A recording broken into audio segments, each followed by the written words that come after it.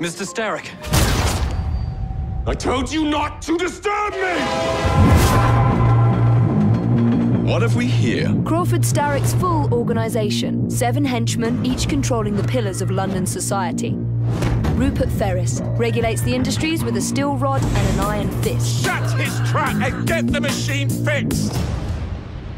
Pearl Attaway owns all transportation in London, the ebb and flow of the city's traffic at her fingertips. David Brewster and Dr. Elliotson push science and medicine to their very limits. Unfortunately, it appears I've ruined the organ. With terrifying results.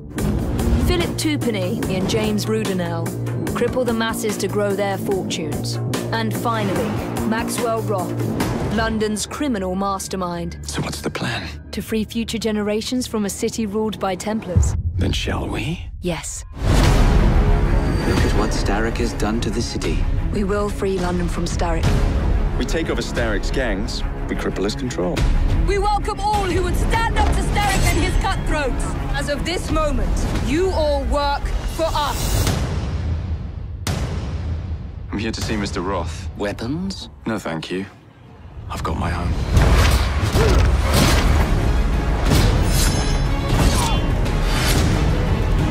The aura of death surrounds thee both. Mr. Starrick sends his regard!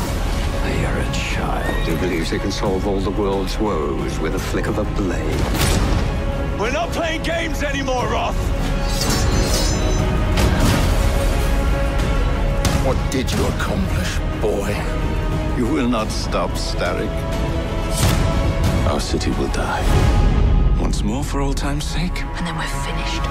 Agreed. Have fun. Don't die.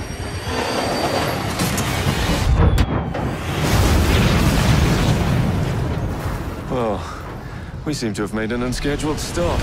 Assassin's Creed.